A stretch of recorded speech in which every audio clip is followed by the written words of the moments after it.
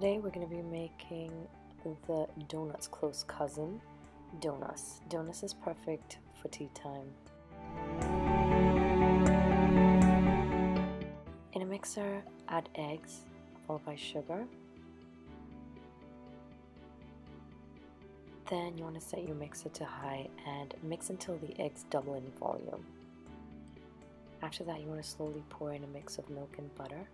Don't overmix, otherwise everything will deflate. In a sieve, add flour,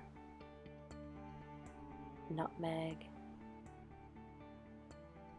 and finally baking powder.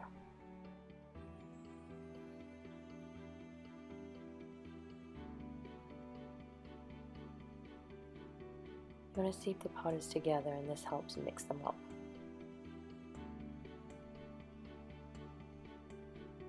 Now add your flour in batches to the egg mix and mix until a dough forms.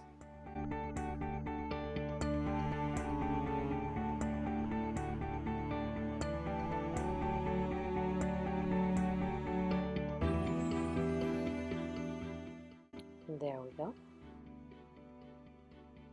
So next you want to just transfer your dough to a countertop and knead slightly, and then roll it out in no particular shape.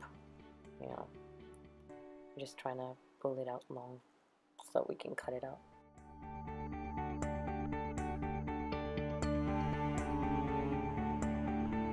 Using a round cutter, cut out the disc shapes, and that's sort of the thickness you want to go for.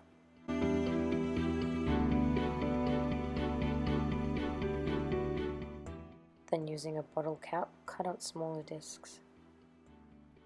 Add the donuts to hot oil and deep fry until golden.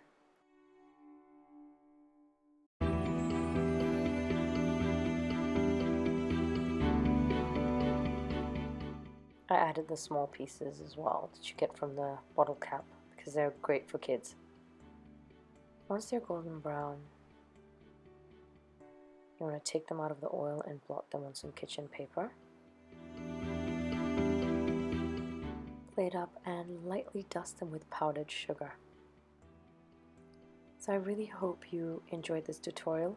Please leave a comment in the comment section if you made these, and don't forget to subscribe.